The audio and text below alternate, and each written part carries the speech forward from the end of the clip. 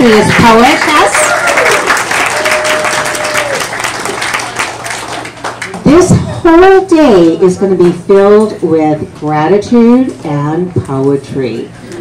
Two of my favorite things. And I want to, before we even go any further, I have to also say Les Bernstein is amazing in organizing us and getting the word out and sharing the wisdom she has learned over all the years she's been writing poetry.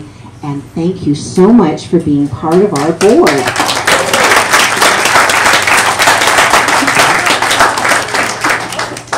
Nothing happens by accident.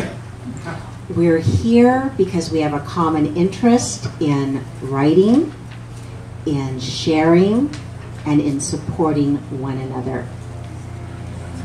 Redwood Writers is an amazing organization. I came to it about 7 years ago because I learned of all of the value of being in a community of writers. Writing can be a solitary practice, yet when we share our work, when we publish, either by speaking, reading, or writing, that's when the magic happens. And all of you are magicians. So let's create a very special day. It's beautiful. It's spring. Oh my goodness. I cannot tell you. Just coming here, I live in Sonoma. So I have 3 different routes I can take to get to the Finley Center. And today I took one that took me through all of the mustard fields through Petaluma. Oh, it is amazing. It's wonderful. It's uplifting. It's a resurgence. And just like the plants, Redwood Writers coming together in person is just like that.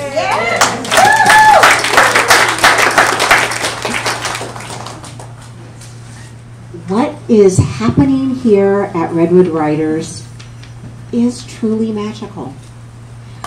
We have speakers lined up. We've got workshops coming on board. Today we're going to be honoring the winners of the poetry contest, and you're going to be learning about some of the new initiatives coming after that. So I just want to give you a little taste of what is happening. Today, the Poetry Celebration, a very special award which will continue to honor Fran, and we have the 10-minute play contest. Oh my goodness, you have until 9 o'clock tonight. Until 9 o'clock tonight. If you haven't quite gotten your play done, you can still get it done and get it in there. Our 10-minute play contest will close, and then they'll be performing those plays in June. And we have Hillary Moore here from Off the Page Readers Theater, who is the organizer of the performances, and we're very privileged because of that. We are going to be announcing the winners of the play contest in May at our meeting. And May is a very special time too, because Mara, would you just stand up for a second? She's going to make an announcement a little bit later. But Mara is our prose anthology chair this year, and we're going to be doing something very different. Later today, I believe you'll be able to see all the goodies about the prose anthology and how to enter that. And I want you to be thinking, now, you know, we're doing a celebration today. I want you to be thinking about who you might nominate for the Jack London Award. No, I can't tell them about that? It's a board decision. It's a board decision. But we still want to, but we want to know your input. We want to know if you think there's someone who has done outstanding service for the club who has not already been honored for that award. You can speak to any of the board members. And I want the board members who are present to please stand up.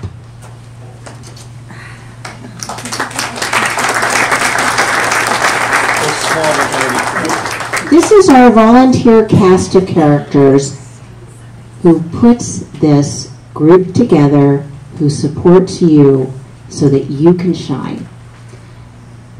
And you'll be hearing more about the board elections, which will be happening next month. You're going to hear a slate, and then we will install the new officers, as well as some additional folks who might want to participate on the board. Okay, let's see.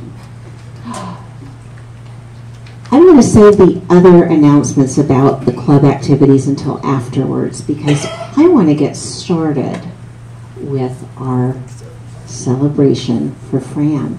And Les, I'm going to introduce you first, and then I'll... No, you're supposed to. You want me to go ahead and do it? Okay. As written. I just want to be sure. And with that, I am going to tell you a little bit about Fran. Now, I could be up here for 3 hours or more telling you about Fran, but I'm going to tell you just a bit. So, Fran Claggett-Holland has a generosity of spirit. It is apparently shared in all the lucky people she has mentored over a very long life. She's the embodiment of contribution. Her poetry speaks directly to the many lives of the heart. The poems are landscaped with spirits traveling both inner and outer worlds. It is the poetry of myth and subconscious. Her life is an epic poem containing a clear-eyed history. Being with Fran reveals instructions how to dwell inside a body and celebrate the music of ordinary life. Though her poems are filled with remembrance and transcendence, she always knows her way home. In his later years, Stanley Kunitz wrote, "I can scarcely wait till tomorrow when new life begins for me, as it does every day, as it does every day." Fran exudes this remarkable spirit, and it is present in her poetry. Simply put, Fran Claggett-Holland is a magician and a masterful poet.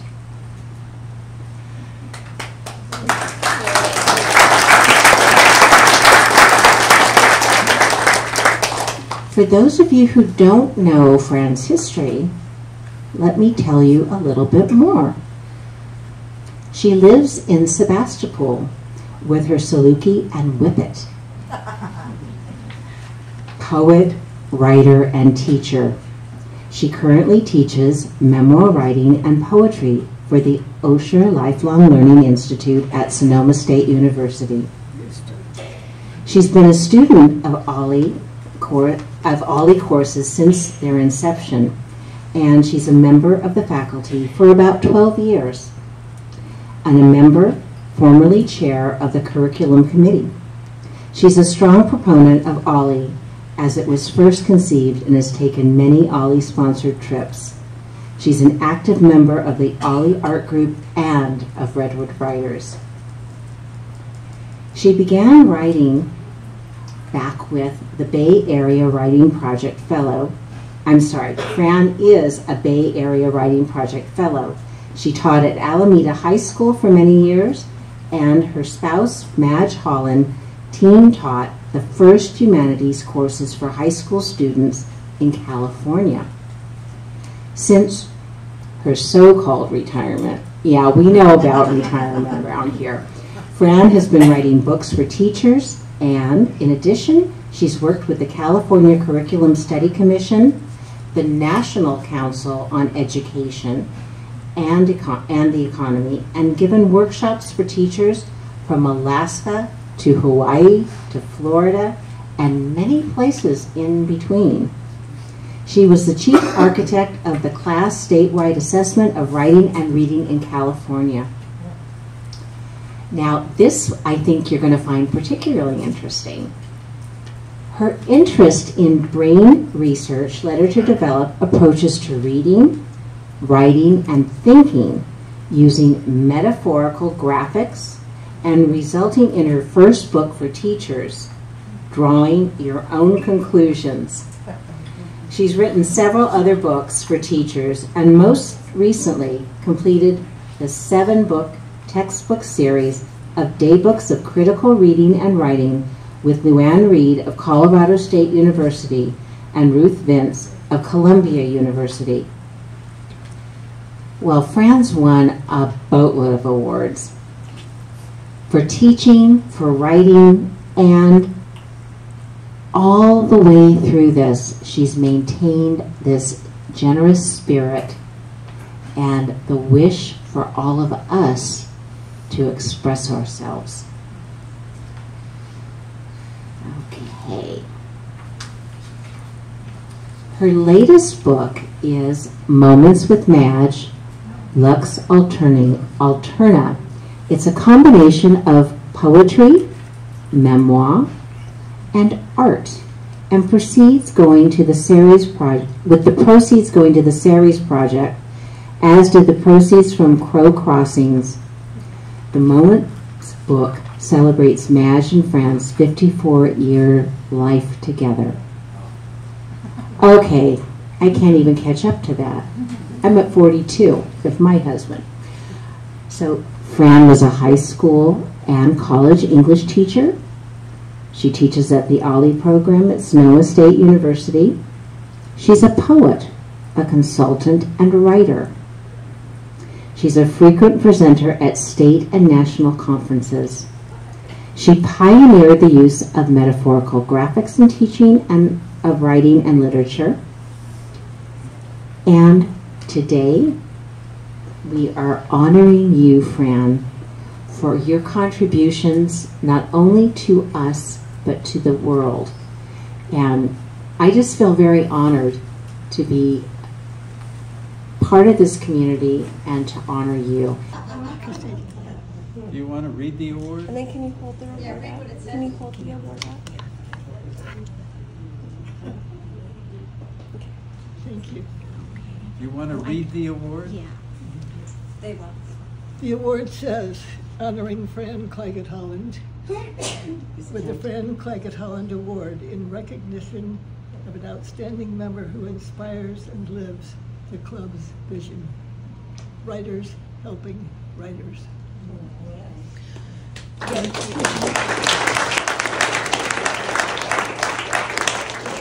It really is my primary goal in life has always been to help others achieve their own writing dreams. And we all dream together.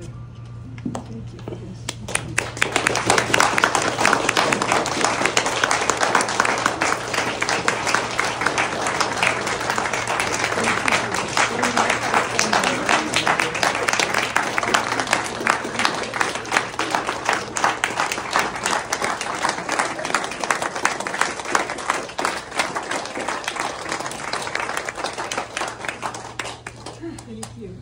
And these flowers are for you as well, and we'll leave them up here so we can enjoy them while we're doing our days.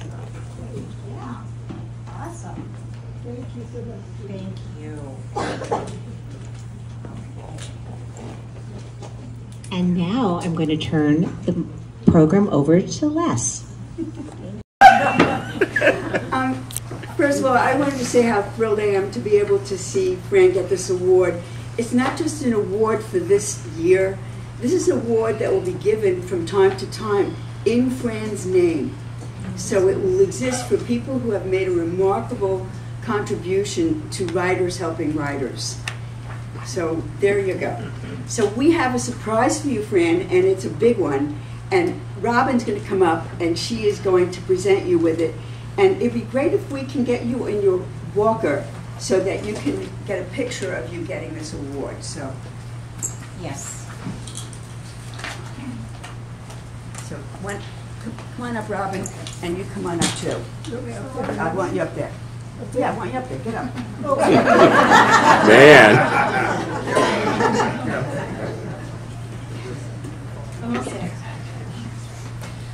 Fran and Robin at the mic. And, so Fran, I'm very pleased to present you with this card of congratulations made out to you. And I'll just read it for the benefit of the audience. It's from the United States Poet Laureate Ada Limon. And she says, Fran Claggett-Holland, congratulations on all your years of writing poetry and in service of poetry. The establishment of this award in your honor speaks to your generosity, your talent, and your grace. Please accept my heartfelt congratulations on this Lifetime Achievement Award. With my respect and admiration, Ada Limon, 24th Poet Laureate of the United States, April 2023.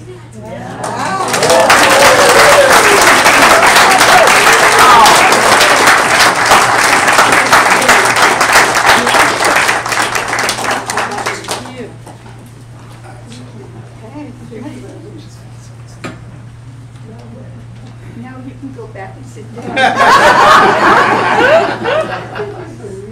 Okay, I'll let you know when you come up again. Okay. Oh, don't take this. Give this to me.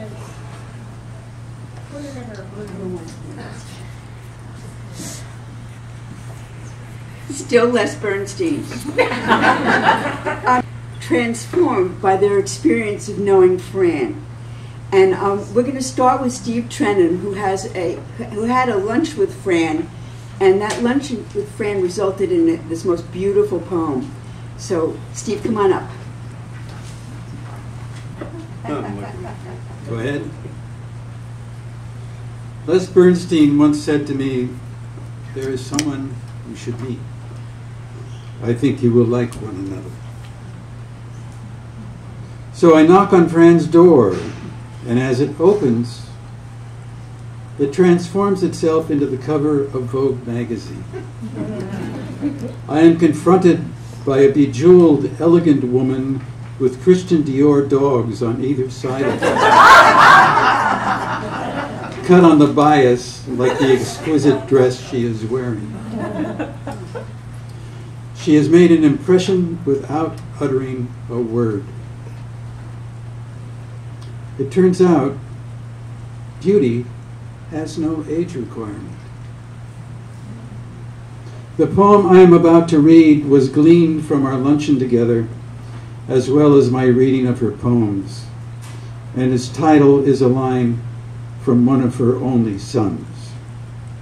It is called At the Far End of a Sturdy Branch. You, who knew Robert Frost and bought a Picasso with money you didn't have, now greet me at your door with a saluki and a whippet, in a dress windswept with charcoal brushstrokes, a necklace which only your neck could honor, and a smile to welcome me in. The house brims with art. A collusion of couches and chairs brace themselves to accommodate an entire tribe of poets. The butcher block, scored with decades of Madge's slices in concert with flour from your hands. As you speak of your two only sons, both poets grown gray, and Madge behind a permeable membrane of memory, I hear the music of the end of your beginning, measuring out the days, grounded in rhythm and rhyme.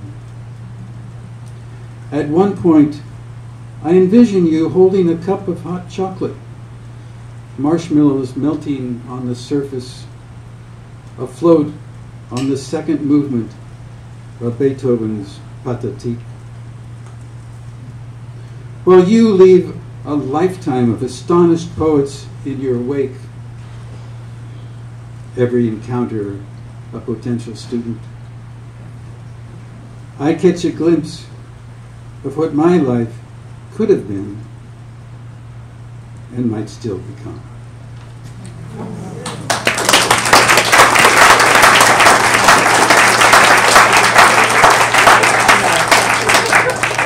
Our next reader is Linda Reed. And when I call your name, just start making your way if you're all the ways in the back. I just want to say that Fran has been a mentor. I'm sorry, I'm very emotional. I'm going to get through this. Okay, Fran has been a mentor to so many, and she's certainly been a mentor to me. I would not be teaching at Ollie at SSU or Dominican without Fran. I would not be in a fabulous poetry group of amazing poets without Fran. And she believes in me and has believed in me and has supported me. And I remember when I went to her, I met her when I went to a memoir class. She was teaching at Ollie.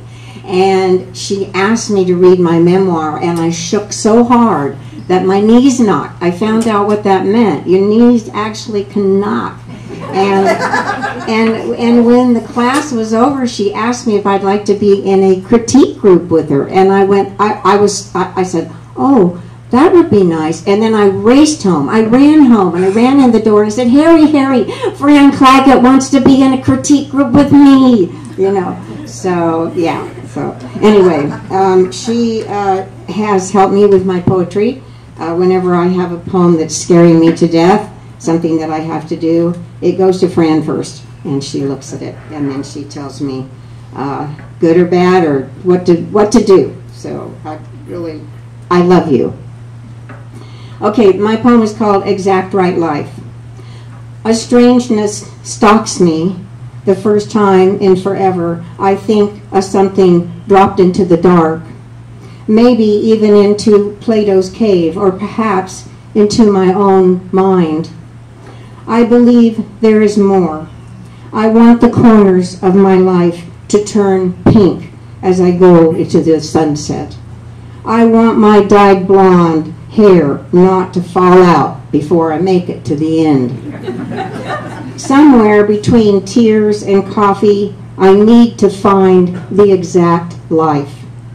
To fly toward the sun, to hell with waxed wings, to let the cup spill, the juice stain.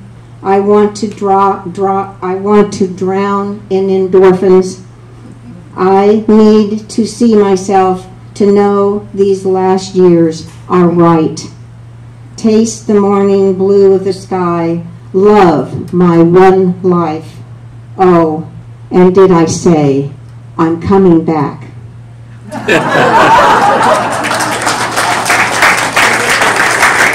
Famous duo of Joanne Smith and Gail Kissin. Here they come.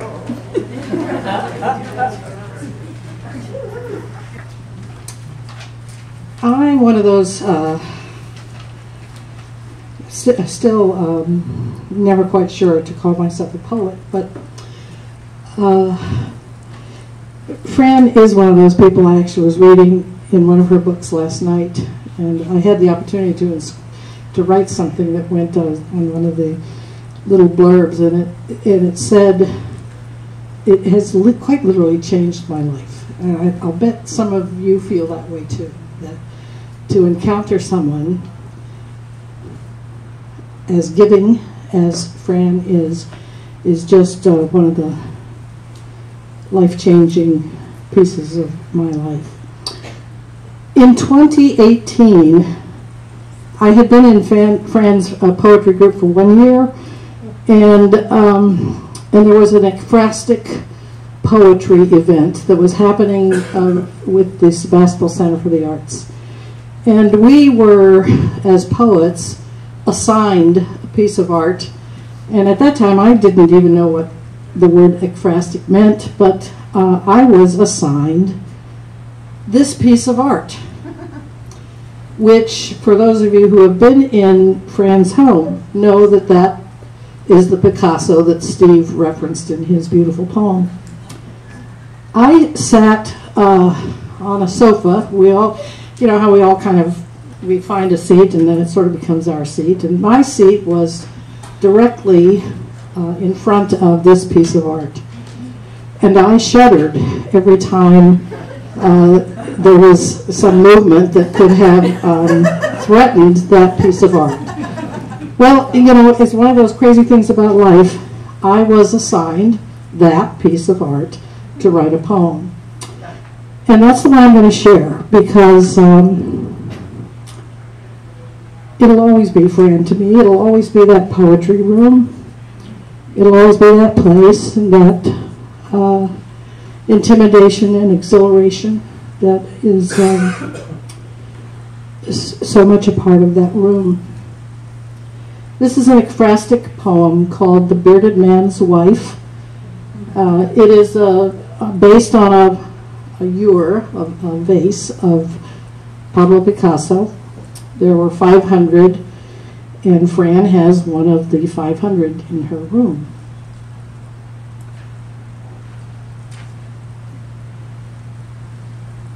I don't know if you can see it, but maybe we can pass it around. Or it is important. I've learned with ekphrastic art that if you don't somehow have a reference to the piece of art, it's very difficult sometimes to capture it.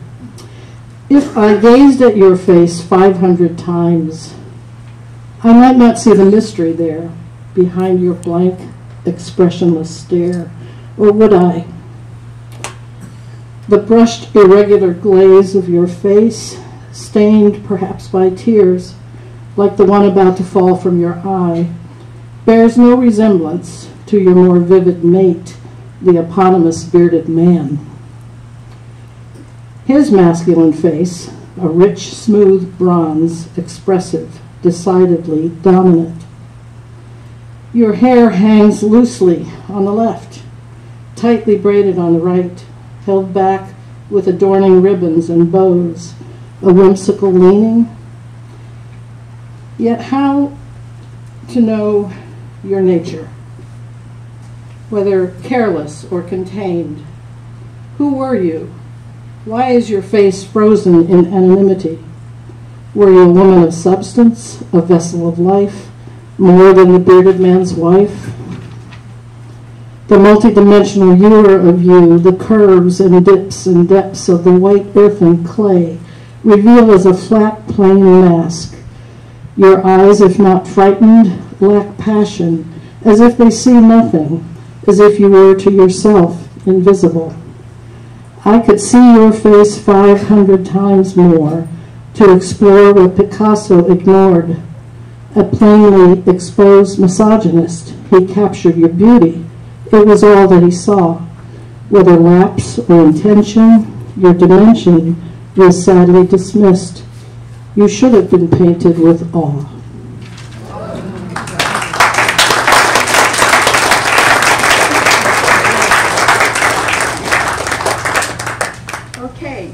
Okay.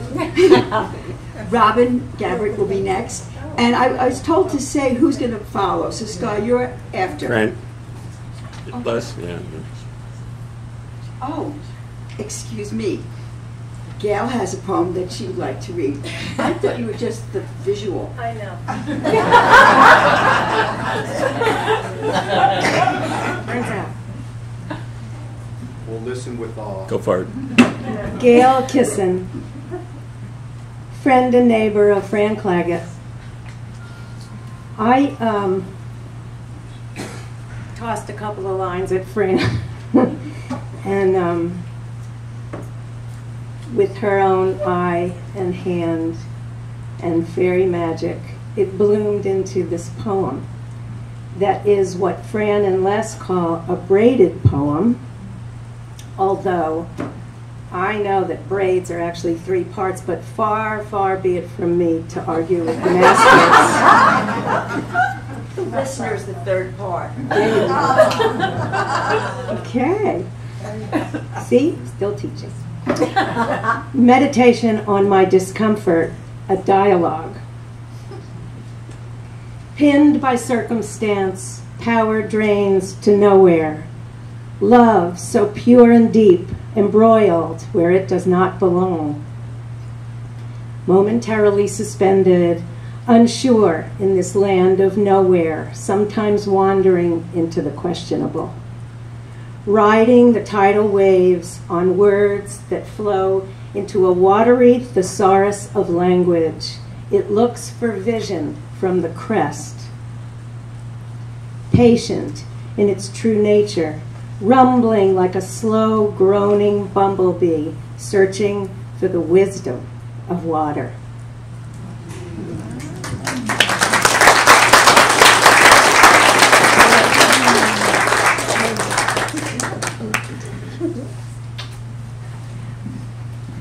Robin Gabbard.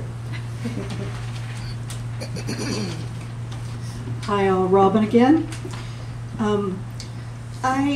Fran spoke to me before I ever met her. I heard her poetic voice, and I had written a small poem for her. And so I took it over to her. It started out as a haiku, and this haiku has now evolved into a haiku plus a tanka, and now more of a poem that's a longer length. So I'm going to read that for you now. It's called Ravenwood for Fran Claggett-Holland. Rings of the redwood wish for her words to reflect their living legend. A raven eye glistens in the moonlight, then winks at the woman who watches from her desk. She smiles, then writes. In that moment, two souls merge.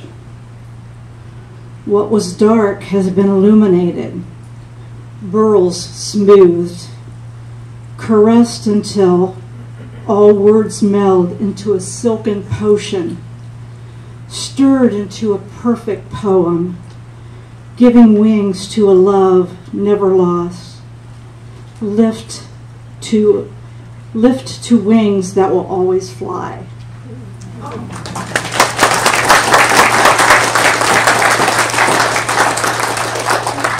Sky Blaine is next. Should I say Anita? No. Okay. Sky Blaine.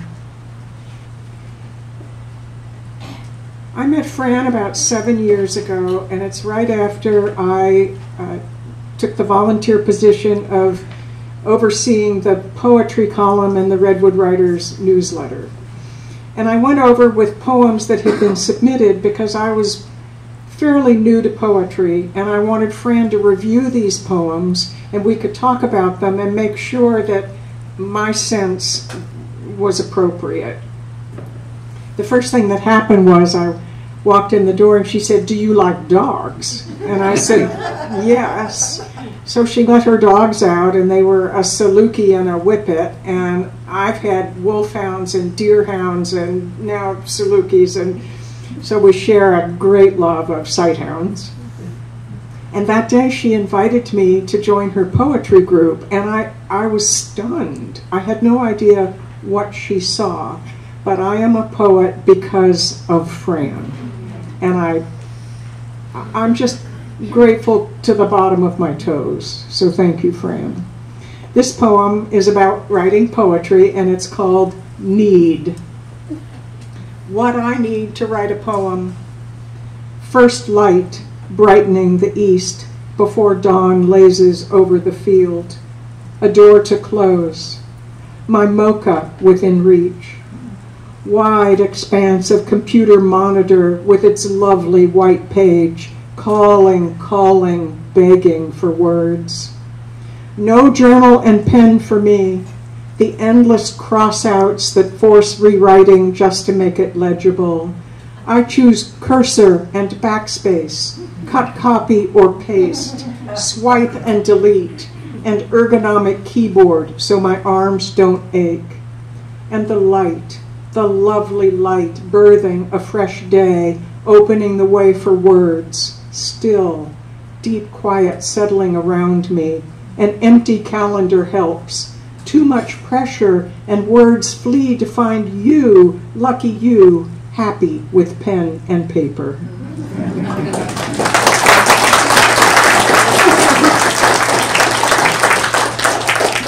Our next reader is Judy Beck. I had written a lot of poetry when I was a teen, and then unfortunately, when I went to college, I took a creative writing class and was told I couldn't write. And so I didn't for a very long time. And then I came back and I joined Redwood Writers. And I hadn't done poetry, I mean, seriously, in about 40 years. But there was a poetry contest, and there was an anthology. And I said, well, what the heck, I'll give it a shot. Never thinking I'd be accepted, never thinking it would be seen by anybody but me. And I got my first poem in a Redwood Writers anthology. And that was because Fran was willing to edit our poems. And a light came back on for me. So the poem I'm going to read you kind of weaves a story about something that is very meaningful to me, and I hope it'll be meaningful to you as well, because poetry really does flow through our veins if we only listen. Out of Oz, scanning, searching for a sign. Somewhere over the rainbow, slides into my ears, infuses my heart, my song. Honeyed jazz tones interpreted by a gorgeous woman, bedecked in a snazzy straw hat. Her timeless silhouette echoes ambient melodies, lingering, the impression left behind by the musician. A subtle elegance, like a hint of perfume, the subject of a previous portrait session, ties us, unites us in Lori B's light-filled studio. The music offers comfort and joy, tinged with sadness. Calling out this song as mine, rendered by my namesake, the girl in pigtails, gingham, ruby slippers, annual holiday tradition, grainy black and white celluloid, gives way, rainbow colors popping our eyes, no longer in Kansas. In our new world, the hero is a heroine.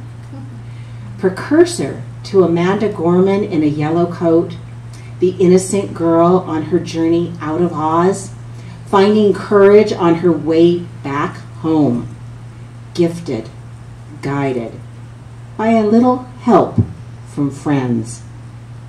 My heart opens in surprise, absorbing my keepsake song at a survivor celebration, foreshadowing my own survivor's dinner down the road. I'm hugged by pure, sweet a cappella notes, vocalizing happy, sad tears for fallen friends. My healing soundtrack, a disparate blend of styles, Garland's cinematic innocence, Cassidy's soaring sweetness, Willie's gravel interpretation. My over-the-rainbow kit filled with CDs and MP3s, lyrics etched into my heart. Happy, sad, the song reels me in. I'm a kid again, eager to begin again. Gliding over my rainbow, birds vocalize sweet promises, populate the air as they glide, soaring, arching with careful abandon, lilting melodies of grace, time and space, rippling beneath the sun.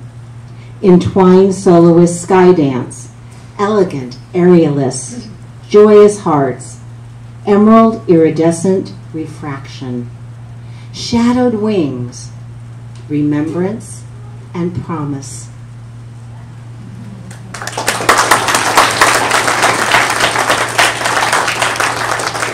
Abby B., you're up next. Hi, Roger. Good. Abby Bogomolny. Well done. Took me forever to.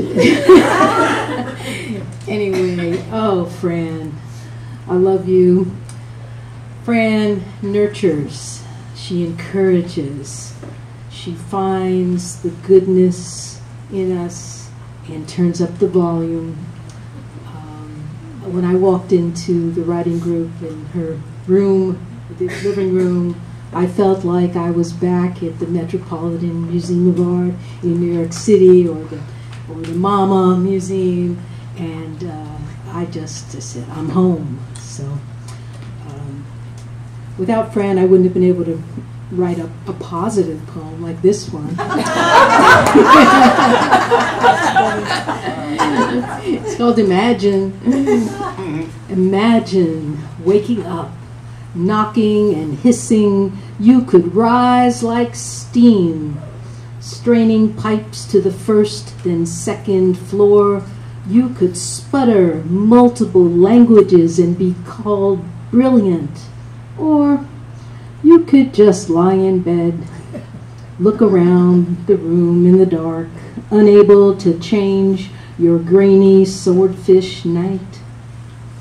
If all the hoopla seems to belong to others, friends, laughter, fun you missed, maybe it's because your prime time sits at the end of another afternoon.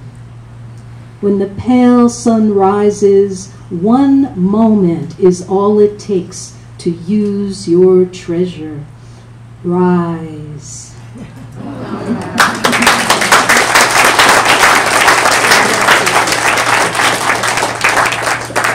So Laura Blatt will be reading next, and after Laura, we're going to have Barbara Armstrong. So Barbara, start getting up now.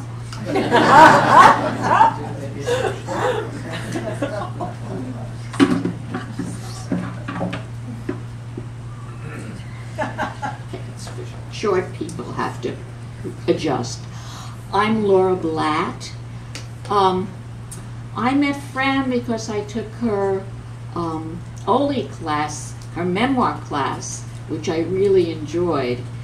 And after that, I too, like Linda, was told, gee, would you like to join my my writing group, my critique group? And this was quite a few years ago, and it was a critique group for prose and memoir and poetry and whatever. And over the years, it has met mainly at Fran's house. It would be really lovely, and we'd have tea, and it would be at Linda's house, and it would be at various people's houses, and then it was over at the sitting room in Pengrove, and then it's evolved back and turned into a lovely focused poetry group. And yeah, and Fran, thank you. And thank you for the mentoring over the years and the critiques.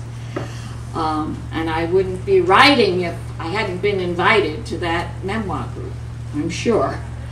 My poem today I wrote recently while from walking through the woods, and I think Fran would appreciate that it does have a crow in it. This is called Beyond My Voice. Words wrap around my mind, drum loudly in my head, like a pileated woodpecker hammering holes in bark. But no rhyme or rhythm comes as clear as walks through woodland or the pelt and fury of rain. I toss stones in Asbury Creek, wander among wildflowers and coyote brush. Two red-tailed hawks mate, and common crows take flight. Creatures come and go, beyond my voice, obeying only spring.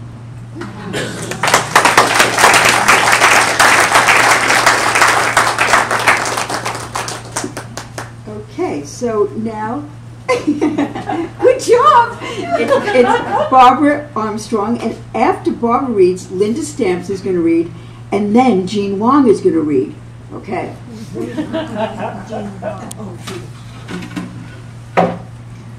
I've known Fran a very long time, and poetry has always been central to our relationship with each other, and her support, and not just for me, but for so many people, has meant so much.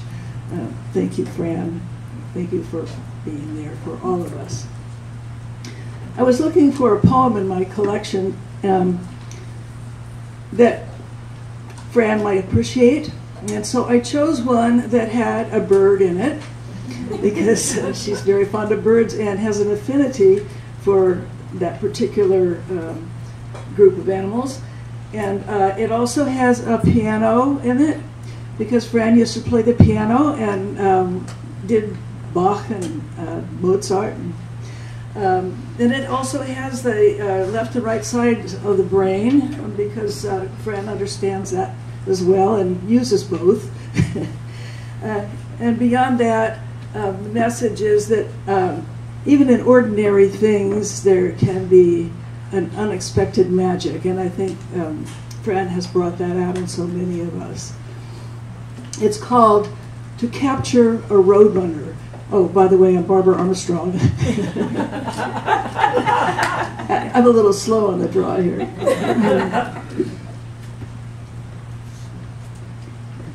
To capture a roadrunner. You could get up at daybreak, pack the pockets of your khaki vest with pencils, sketch pad, a field guide from Audubon with facts and colored plates, strap on a backpack and drape from your neck a 4-star camera with a telephoto lens. Or you could stay home wrapped in yesterday's pajamas, open the sliding door, settle at your piano keyboard as empty spaces open up in both your hemispheres, initiate a melody from deep within, unrehearsed and free of expectation. A hybrid blend of Bach etudes with fickle interludes of Amadeus and Nouveau Seurat. Play it soft and easy, the way you like to do, so as not to undermine the desert quietude. In time, you feel a subtle shift, sense a wild presence lingering, tail feathers on alert, top knot slightly at a tilt. Your image is held captive in a jeweled, glistening eye. That elusive bird you sought is standing at your threshold looking in, not a piece of common yard art or some lightweight feather duster, but a curious, warm-blooded creature like yourself, a sentient spirit with an earnest ear for music.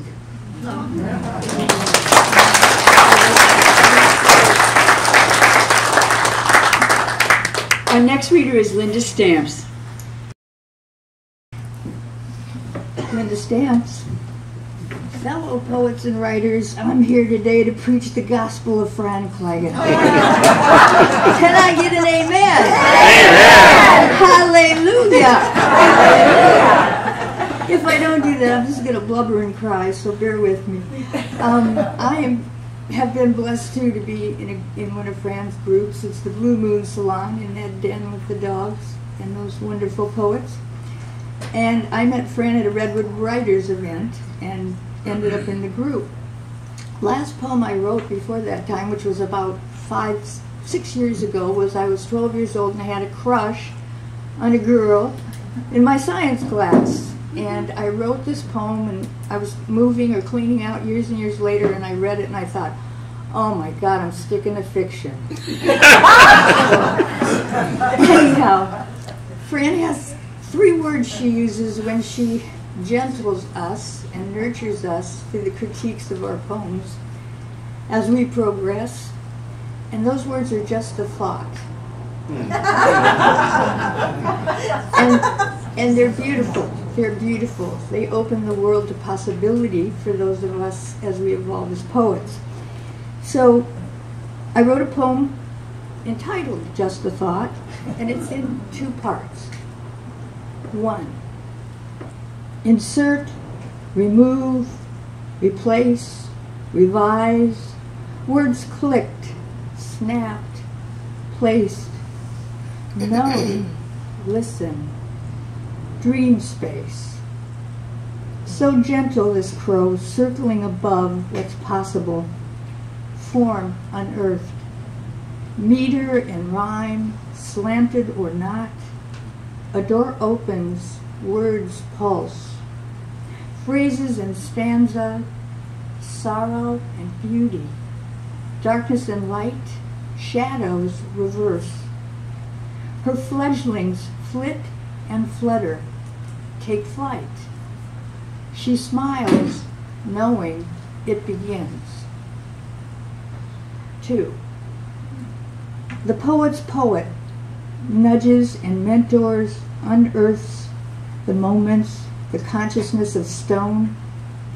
To her once fledglings, she offers just a thought as they hover above each draft in search of the perfect word, the measured meter.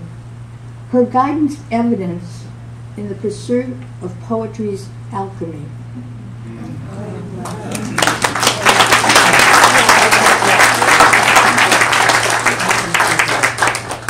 Jean Wong is going to read next, and then we have Betty Less.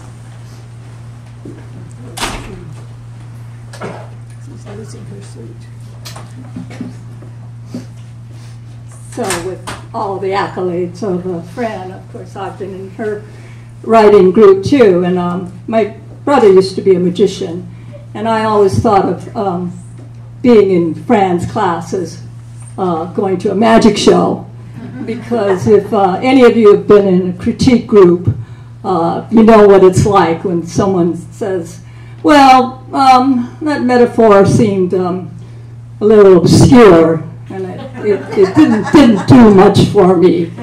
And somebody else would say, well, I think it's perfect. I think it's original.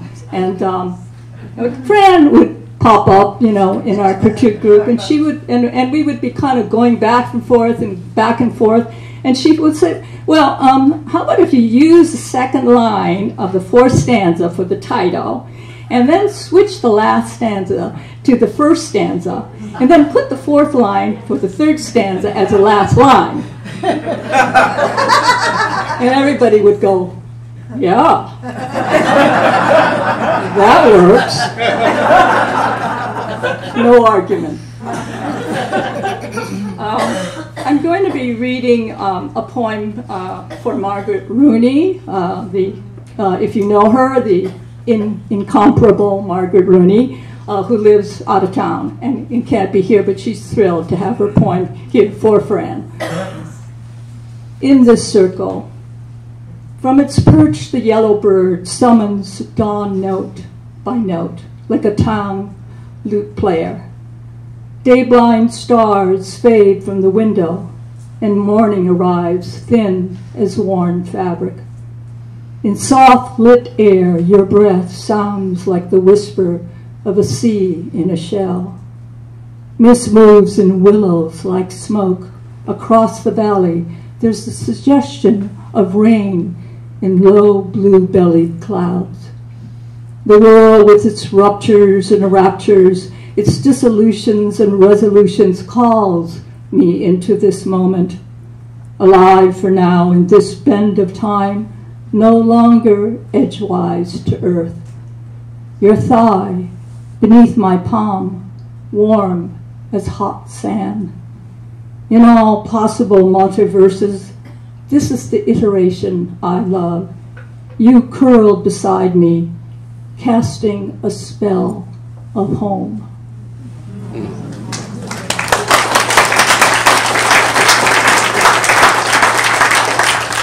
And then from the sublime to the slightly ridiculous, I have a poem written called On Poetry. I hate writing poetry. I come from a generation of farmers. My DNA is about survival, whether there's rice in the cupboard or water in the well. Reading a poem is intolerable. Writing one is torture. What's the point? Why can't we just talk to each other? There's not much happening in my life. I think about things like what I'm having for dinner, or my checking account balance. Why would I write about an idea I don't have? Daffodils are bland, blackbirds scary, the summer days too hot, forget the red wheelbarrow.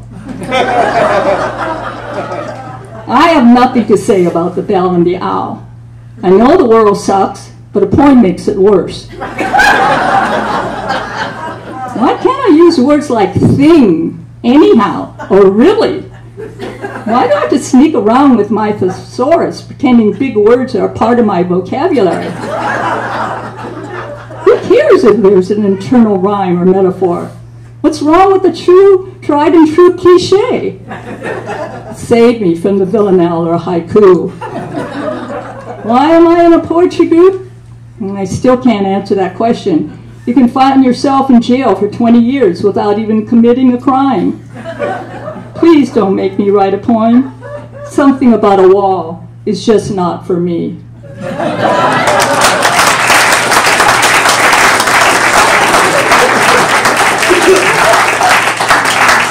Okay, Betty Les. Roger. Good. Betty Les. I don't really have any prepared remarks except underscore what everyone has said. I moved out to California from Wisconsin about 12 years ago, and I met Fran, and that was the luckiest day of my life. It was divine intervention. I wouldn't have become a poet if it weren't for Fran. So thank you so much. This poem is about stone, or rocks as I call them, and it's about time. It's called What is Time to a Rock? What is time to a rock? Rock that mantled the earth while oceans rose and fell and continents skated apart. I ponder this question, walking the beach at low tide, coming face to face with just such a rock. Feet sink into wet sand, fingertips trace the intricate layers and folds that hold its story. How it was formed, what it beheld, the great grinding and pushing that thrust it up on this shore. I think about my life, the tiny blip of it. Try to imagine millions and billions of years passing. Touch the rock in reassurance that such a span is possible. I ask it, was time long? Did it pass quickly? The answer comes softly, like a whisper. There is only today.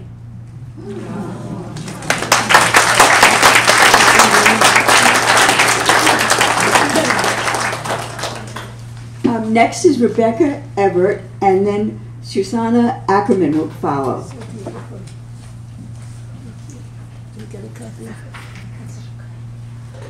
Rebecca Everett. Well, unlike most of you who met Fran at Ollie or in a critique group, Fran and I met at a yard sale. And she invited me to a poetry group, so go figure. But what a blessing it's been. And I was lucky enough to receive in the mail yesterday Fran's very first book of poetry. A rare find, I must say. Blackbirds and Other Birds. Yeah. So I'm not reciting one of my poems. I am actually reciting one of Fran's poems. For me, this poem speaks to me of how Fran shares her knowledge, her experience, her reading, her writing, her receiving, and her love of poetry. This poem also comes from the Reverberations exhibit. The name of the poem is Breath After Breath, and I need to catch mine. Moving through water, one arm after the other, alone in this primal world.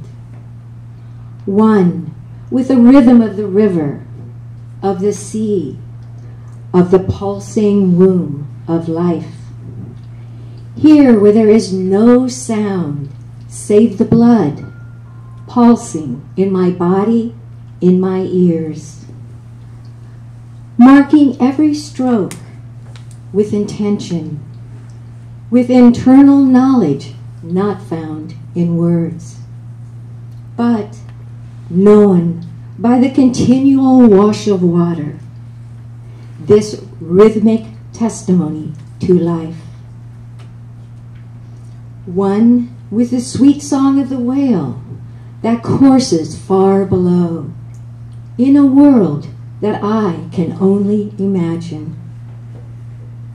In those moments, when I hold my breath and lower my whole body into that realm, where I no longer need the intake of air to glide, smoothly replenished by that momentary sense of another world, then rising back into the rhythm of breath after breath of air. Warmed by the sun, I enter yet another atmosphere. Feel my arms have become wings, beating slowly. As I move upward through the air that cushions that high-flying bird. No need to rest on land. No need to know the stability of rock or earth. Just one with the wind and the slow movement of wing in air. Back in my body, I breathe again the salty spray that signals where I live. My arms moving, stroke after stroke, through water, toward land, always toward home, breath after breath. Fran Claggett.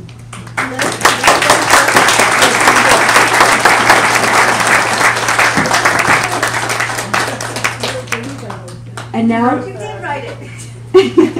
and now Susanna Ackerman.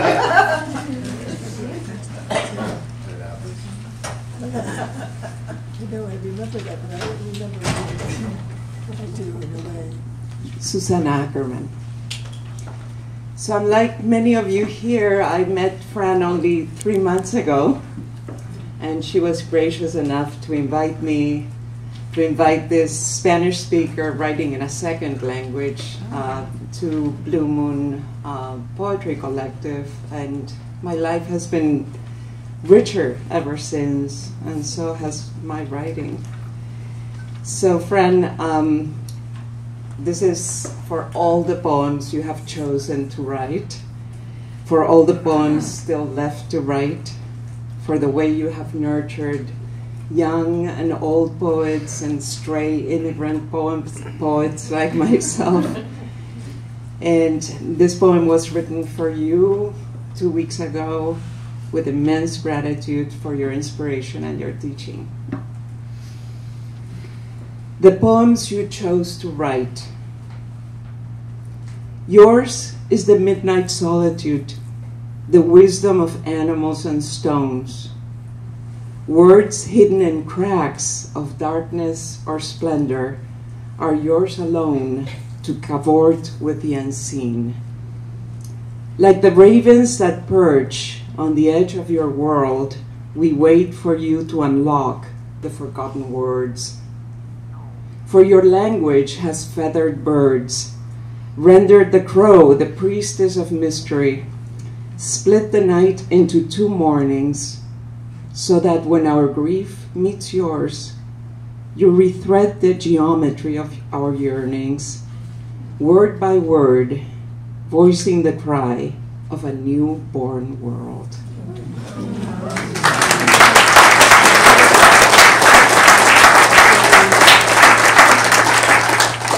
Aren't they fabulous?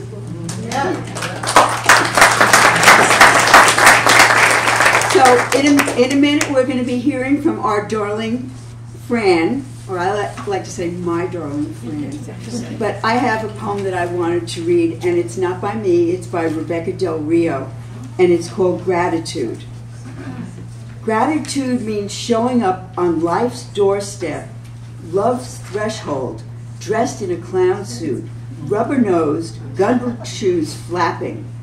Gratitude shows up with arms full of wildflowers, reciting McEwen or the worst of Neruda.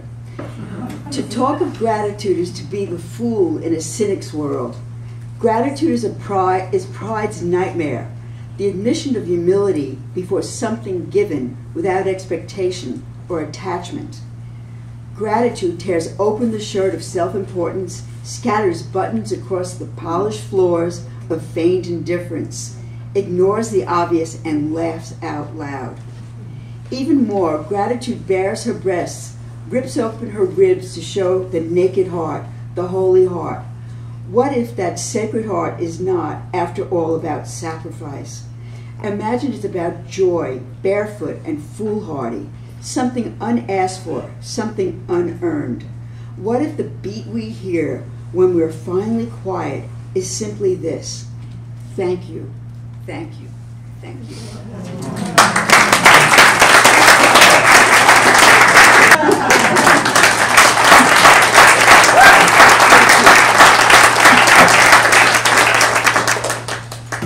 Roger, that's pretty overwhelming, this day is. And I'm going to begin to read to you a poem, another braided poem that Les and I wrote together. This is called, I had changed my mind. This is called Measuring the Dark. And nobody could ever figure out who wrote what parts of this poem. Neither of us could even go back and say, oh, you wrote that, I wrote that. No. Who cares? Measuring the Dark. When the heavens empty and stars restless and roaming, is that okay? Can you hear me? Okay. Restless and roaming, ignite bright. Thank you. Okay. Just let us stay there. Well, it's, yeah, pull it up a little bit more, and it'll. Do what? Yeah. Yeah. Measuring the Dark. When the heavens empty and stars restless and roaming, ignite bright white light with no reflection, shimmering the edges, abstractions fall as geometries of attention waver between the mind and the heart. Rendered to a human scale, the perceived universe, like a quarter moon, insists on keeping the mind's minimal light awake through the absence of all it once knew. How do we measure these too bright, too illuminated nights? In our overcrowded, fragile vessel, the dark engendered hard longings of soul.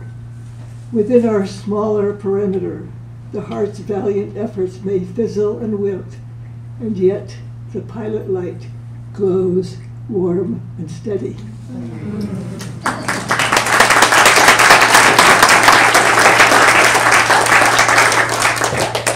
I will just read a few. I won't read all these. I would like to, but I will read a few. A field guide to memory. No one else is alive who remembers. The future in the poem is not beholden to the past.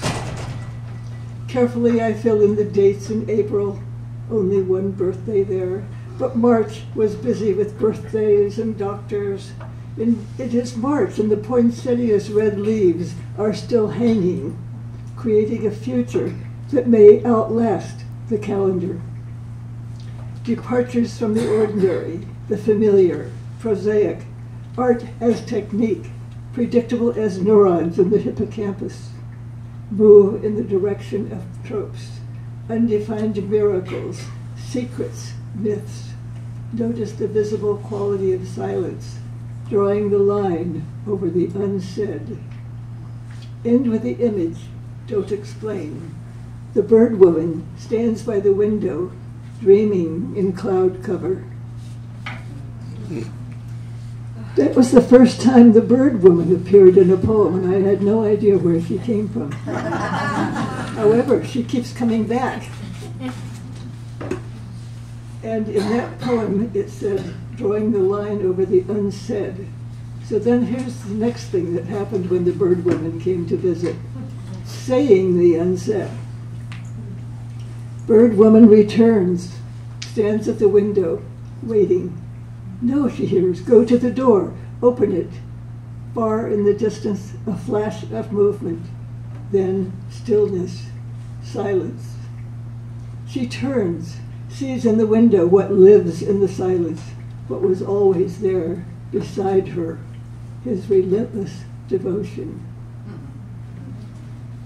This poem was really written for my dog Magic, who was a Saluki that was always at my side. He had a damaged childhood himself, but when he came to, he became relentless in his being by my side.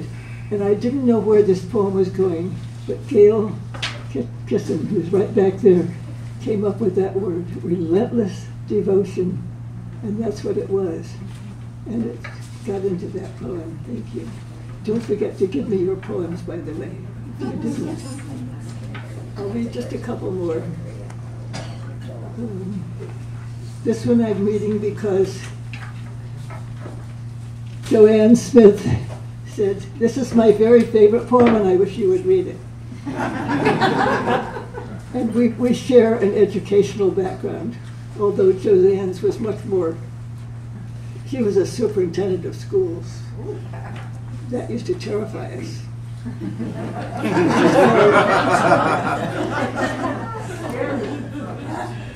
On marking the mind of a student.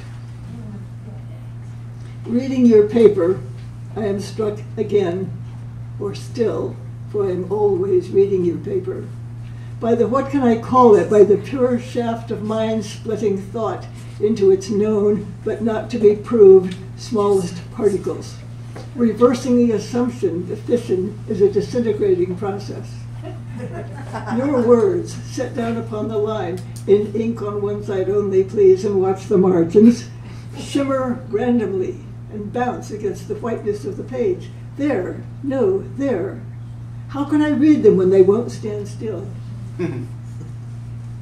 Indicating their presence only by their movement, by their ever-shifting dance. Upon the lines, now wavy to my eyes from trying to follow the optical illusions of your mind. Dance, logos. Dance upon the page, my red pen felt tipped irrevocably, suspended above you, not able to violate the poetry of your prose, descending only once to inscribe in that signal, ineffective way the mark of one mind upon another.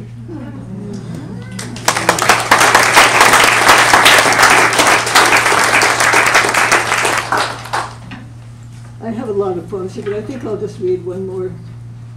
In this poem, I'm indebted to Les. I'm indebted to somebody for every poem I ever write. You know, I use a line from somebody else, or I use an idea that they have expressed, and so this one is called Until. Your story is not my story. Your dog is not my dog. You loved your dog. He was the best dog in your world. I loved my dog. He was the best dog in my world. We grew old. I had to keep living. He wouldn't know what to do without me. I had to keep living so he would keep living. That's how it was. Suddenly he grew old faster. So did I. One day he just laid down and died, as did I.